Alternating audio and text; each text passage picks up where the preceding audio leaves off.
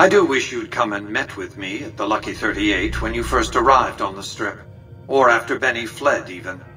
Quite an honor you spurned, my invite. You would be the first person to set foot inside the Lucky 38 in over 200 years. But you still wound up here, right where I wanted you. I knew I could rely on Caesar to return the platinum chip to you. The platinum chip unlocks this bunker. Hence, you have it.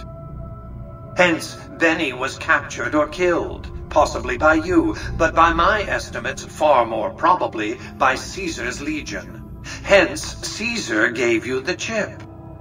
Hence, Caesar wants you to destroy whatever you find in this bunker.